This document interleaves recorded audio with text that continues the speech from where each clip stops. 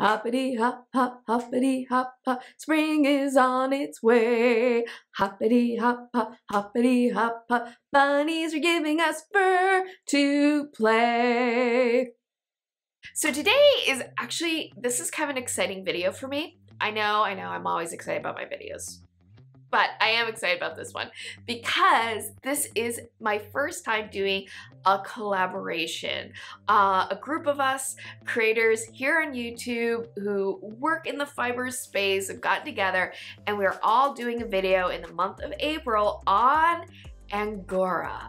So when I decided to be a part of this collaboration, I really wanted to come from it from the standpoint of a knitter working with Angora for the first time because frankly, I am a knitter working with Angora for the first time. Yes, this is the first time that I'm doing a project involving Angora fiber, and I feel like a lot of times the average knitter, and I consider myself a typical knitter, a lot of times we are buying commercially made yarn. So I went online and I started looking for different options of yarn that I could purchase, and I got onto webs and there was a closeout sale and I came across this. This is Wisdom Yarns Angora Lace. This is an Angora wool blend, and a blend is a very typical way for Angora to get utilized. We'll get more into that as the video goes along. And I just felt like this might be the right yarn for a project that I have been eyeing for a while. The Half Fade, Half Shawl by Lavish Designs.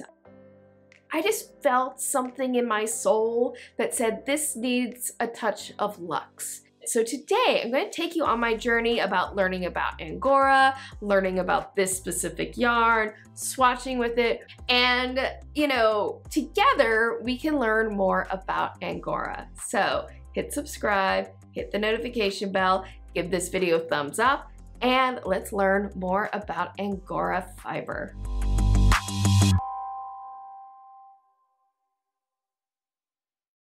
As we get started, again, quick reminder that down in the description box, you will find timestamps to different parts of the video. So if there's some specific piece of information you want to get to or something you want to see again, you can always find those timestamps down below. Also down in the description box, you will find a list of materials and resources that I think are relevant to today's video. And some of these will have clearly marked affiliate links. If you click on one of these links, it'll take you to a shopping website where if you make a purchase, I might then earn a small commission, and this really does help support my channel.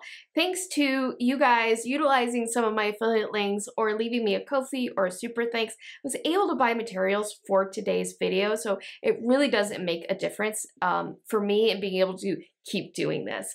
If you utilize one of my affiliate links, thank you so much. It's greatly appreciated. And if not, that's totally cool. I'm really just glad that you're here watching a video today. When I hear Angora, I think of, honestly, I think of Lana Turner and the Sweater Girl, but I think of fuzzy sweaters. I think of sweaters that seem to be made out of angel fluff and air. But in fact, Angora does not come from the heavens. It comes from little bunny rabbits, not goats, bunny rabbits. Angora Rabbit originates from Turkey, and there are now 4 main breeds that are used to produce the fiber that gets spun into yarn. And this fiber is pretty amazing. On the one hand, it's incredibly soft. This is one of the finest fibers in the world. And by fine, I'm talking about the thickness of the fiber itself. It's about 12 to 16 microns. If you were to compare that to merino wool, that's usually between 15 to 25 microns. That's not a knock on merino. It's just a certain quality about Angora. In addition to being incredibly fine, Angora is silky and it's very lightweight. And yet, the fiber itself is hollow, so it's incredibly warm. In fact, it's 8 times warmer than what you find from sheep's wool. But it is not all heavenly halo with Angora. People also think about things like felting and shedding. Lots of shedding. Angora fiber is very short. And the thing about short fibers is to make them into yarn, you have to put in a lot of twist into that yarn so that the fibers will hold together. This is something I learned from Clara Parks' book, The Knitter's Book of Yarn. And in the book, she goes into detail why commercially spun 100% Angora yarn often doesn't have enough twist to reduce the amount of shedding. And hand spinners actually will be able to create a 100% Angora fiber with a lot of twist than the commercially made yarns. However, it's actually pretty rare that you find a 100% Angora yarn. And the reason for that is, well, like I said before, it's an incredibly short fiber, and it really benefits from being blended with longer staple fibers that hold together better, like merino wool. And a lot of times what you will find are yarns like Angora lace, which is a merino nylon Angora blend. And the merino does a couple of things. One, it helps to hold the Angora fiber together because it's a longer staple. But the other thing that the merino does is it helps the yarn with the Angora have elasticity, because there's one other quality that Angora is known for, and that's growing. Angora doesn't have a lot of crimp in it, and so when you stretch it and you let go, it doesn't bounce back. Like here this is a merino nylon viscous blend, and you'll notice when I put it down and I pull the yarn, it bounced right back. It bounced back a lot, probably because of all the nylon, but you know, I can pull the yarn and then I pull it back and it bounces back. This, can I find the end? There we go. This fiber is a merino Angora nylon blend, so it has bounce back, but that bounce back is because of the merino and the nylon that is blended with the Angora. If this was just Angora, you wouldn't see this kind of bounce with the yarn. So this yarn that I got, hopefully, for my half fade half shawl is 60% merino, 30% nylon, and 10% Angora. Now, if you just heard 10% Angora and you went, that doesn't sound like a whole lot. Is that Angora really adding any luxury to this yarn, or is it just there to help raise the price? The answer is, it really does add something to the yarn. The thing about Angora and yarn blends that you have to understand, there's two things. One is a yarn blend. When it gives you those percentages are based on weight, not volume, okay? So 10% of the weight of this yarn is Angora. But here's the thing you have to understand with Angora, it is incredibly lightweight, so it may not weigh a whole lot, but that doesn't mean there's not a lot of volume. Like in this one, just looking at the yarn before I even knitted it, like you can see it right there, that's the Angora right there, okay? Like I look at this yarn and I can physically see the Angora, and what that tells me is even though it's 10% weight, there's still quite a bit of Angora in this. Now, to be fair, this yarn, 10% is definitely on the lower end. Normally what you see is more 20 to 50%, but as I learned through my book and the internet, it doesn't take a whole lot of Angora in a yarn to get the beautiful halo and qualities of Angora. In fact, Angora can kind of take over a yarn very quickly. But even though I was feeling pretty good about the 10% of Angora in this yarn, that doesn't mean it was spun well. Say you're in a store, all right, and you see a ball and it has like a beautiful, what seems might be a beautiful blend of Angora and wool and just be like magical fluffiness. How can you know that it is going to be magical fluffiness? Well, there's a couple of things. One, you want to take the end of the yarn and just run your finger across it like this and then see how much fiber comes out. I don't know if you can see it on camera or not, but I got a couple little bits of fluff on my finger from that. Now, I've rubbed this end of the fiber quite a lot, so I'm gonna actually go towards the middle and I'm gonna just do the pinch and rub test again. And again, I only got like a couple strands, not a whole lot. So that told me that this actually has a pretty good blend of fiber and enough twist that the Angora that's in this is holding. But something else you can look at. Take the yarn and try to untwist it. See, I'm trying to untwist the plies and I twist it. There, I got it untwisted, but when I let go, it twists right back into shape. What this tells me is the yarn has a good amount of twist in it.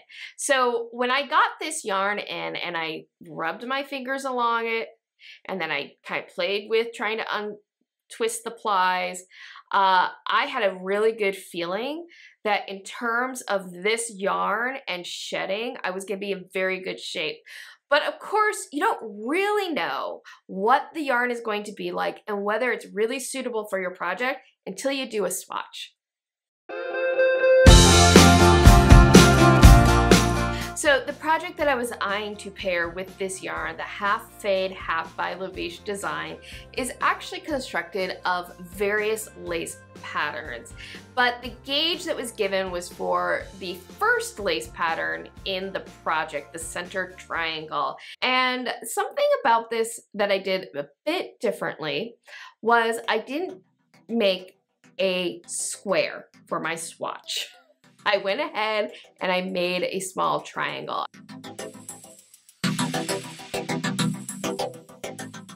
Yes, I wanted to get at least close to the size of the gauge that was recommended in the pattern because I wanted to get the basic size of the shawl, but it's not my priority. A swatch isn't always about hitting gauge or making gauge. Sometimes you do a swatch to test out a yarn to see if it's the right one for a project, to see how it behaves. Sometimes you do a swatch to try out the techniques involved in that project or to try out what techniques you might want to apply. In this project, there was a note about not wanting to use a bind off that was too stretchy. So once it was time for the bind off, I chose to do the standard bind off as opposed to my usual one, the decrease bind off. The decrease bind off I find does have more elasticity to it, so I thought maybe the standard bind off was the way to go. But partway through, I stopped and I looked at it and the elasticity wasn't great. I didn't feel like there was enough stretch for the lace. And also I didn't like the way the chain in the bind off flips to the front, and that's just a characteristic of doing a chain bind off with knit stitches. So I decided to undo this bind off and try again. I stuck with the standard bind off, but this time I'm doing a variation of alternating knits and purls, much like binding off in pattern with 1x1 rib. Doing this causes the chains to sit across the top of the fabric rather than flip forward or flip backward. I really liked the look of this, but was still dissatisfied with the elasticity. So I tinked back the bind off again to start over and utilized one of my favorite tricks for dealing with a tension problem on your bind off, which is to use a larger needle. And after doing that, I was very pleased with my bind off. That's the benefit of doing a small swatch going into a project sometimes, is I figured all of that out before I had hundreds of stitches to bind off.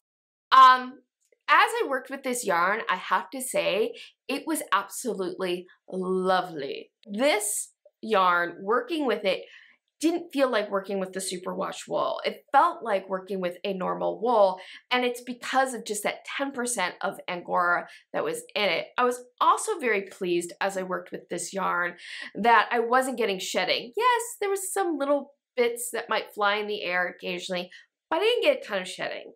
If you get an Angora yarn and you're knitting with it and you're finding that there is just like the halo is in front of your eyes while you're knitting, it's probably a sign that the yarn doesn't have enough twist in it or that the blend isn't giving enough structure to hold the fiber together.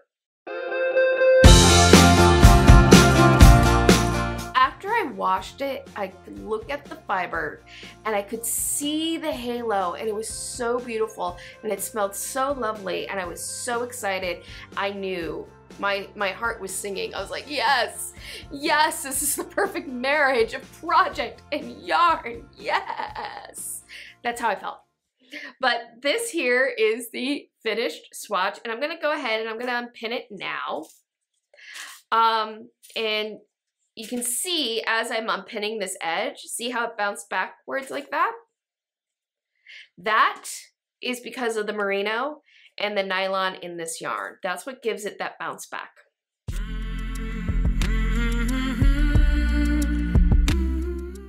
So excited for this project. I'm gonna be honest, as I was swatching this, I was really tempted to forego the swatch and just be like, F it, I'm just gonna start knitting the whole project. But I was like, no, you wanna test your bind off. So here it is unpinned, and it unpinned beautifully, and you can see the lace. Oh my God, it is beautiful. And I'm gonna bring this up closer, and hopefully you can see some of the halo in it, but I can see the halo on the surface of this project, and it's just enough that it gives just this beautiful softness to the look of the lace, and it looks almost delicate and airy, and yet the merino and the nylon gives enough structure to the whole thing. I have no doubt about utilizing this yarn for this project, but I did have a question, which is the Angora really bringing that much to the party? I mean, I can see this gorgeous halo, but would it be as beautiful if I had used a yarn without any Angora? Something that was a little more economical. Like, I got a really good price on this yarn because it was on closeout and it was a sale, but this yarn originally was about $20 a ball. So this is an expensive yarn, but I got a really good deal on it because it's a closeout. But what if I utilized a yarn with no Angora? A superwash merino nylon viscose blend. Wow, I just so happen to have that. That is this swatch right here. And you can see it, and it's also beautiful. I'm gonna go ahead and unpin this now, and we can compare the two fabrics. I think actually both of them are beautiful. Both of them have, like, the lace pattern is gorgeous in both of these yarns. I don't think you could really go wrong utilizing either one of these. But this yarn, I think, has just more of a soft look to it. Like, just the halo just gives it a softer, more delicate appearance than this fiber does. This fiber looks lovely, but it has a bit more stitch definition to it. It doesn't look as airy as the swatch with the Angora fiber. They're both beautiful, you know. And even feeling them, I can feel the softness of the Angora in this, whereas this, it doesn't feel rough, you know. This would, by no means would this be uncomfortable on my skin, but I can just feel that it doesn't have that luxury feel in it. But there's something else too I'm noticing as I'm holding them both. And just sitting here right now with both of these yarns in my hand for just a couple of minutes, I can feel that this hand is getting warmer much more quickly than this hand is. And it doesn't take a whole lot of Angora in a yarn to get all that warmth. So yeah, just 10% Angora added to a yarn can make a real difference in making a project feel a little bit more special. I do think that as a knitter, the key to working with Angora is finding a good blend. How much halo you're going to want from your yarn is going to be a matter of personal preference. Clara Parks in her book is like, she really loves the fuzzy and the halo, so she likes to have an Angora yarn that has a higher percentage than what this one has. But me personally, I think that I would probably stick more to the lower end because I like the touch of halo. I don't necessarily want the halo to take over the whole project, But also, I live in Southern California, and like I said, just holding this watch, I can feel my hand get warmer so quickly that I don't think it's practical for me to have an Angora sweater that's much more than 10 or 20%. But of course, knitters do work with 100% Angora yarn. Most often, it's worked as an accent to a project, like maybe a little bit of a collar or a cuff or a stripe, but a bit of accent to that project. The other way a 100% Angora yarn will be used is basically carried with a wool yarn. So it's kind of like it's kind of like blending. But again, if you are a knitter or a crocheter, I cannot recommend this book enough, The Knitter's Book of Yarn. And it is just a wealth of information. It talks about all the different types of fibers.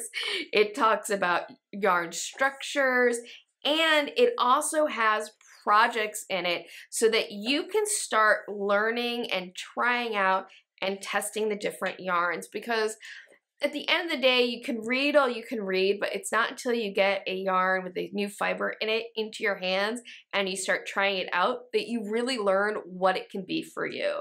So that being said, it's always nice to go in with some knowledge ahead of time. And I highly recommend The Knitter's Book of Yarn by Clara Parks. There is a link to this in my description box. This will be an affiliate link, and if you click on that link and you make a purchase, I will then earn a small commission. And again, thank you so much for your support.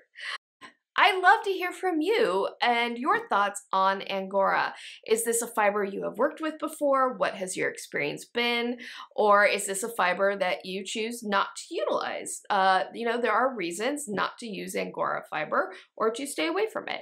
And I'd love to hear your thoughts down in the comments below.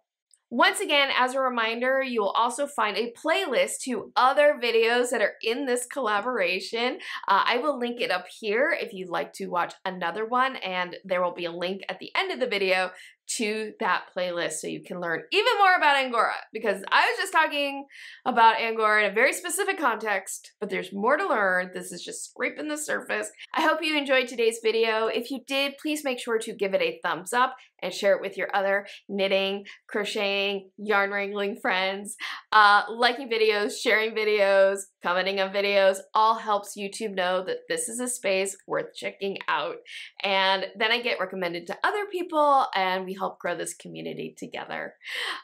If you have not already, please make sure that you hit subscribe and the notification bell. Clicking the notification bell will mean you will get alerted whenever I upload a new video or start a live stream. Thank you so much for joining me today. I hope that you have a wonderful day, evening, weekend, weeknight, whenever you may be watching this. And as always, happy health and happy making. Bye! Hey all y'all, welcome back to my channel. My name is Carrie. This is where I talk about making pretty things, usually with pretty string. But yeah, it's like, yes, and it's just like, it's just so fuzzy and cute and adorable and fuzzy and beautiful. Like, Angora is all about the halo. All about the halo, all about the halo. Angora is all about the halo. Oh, before I forget, at the end of the video, you will see some suggestions. I'll have the playlist for the collaboration, and you know, or if you want to watch another video from me, there'll be a recommendation for you. You can just click on those and keep watching. And also down the corner, you'll see a picture of me. You click on that, you get one more chance to subscribe to my channel. All right, that's it. It's time for lunch. Hungry. And then I'm probably gonna cast on this project.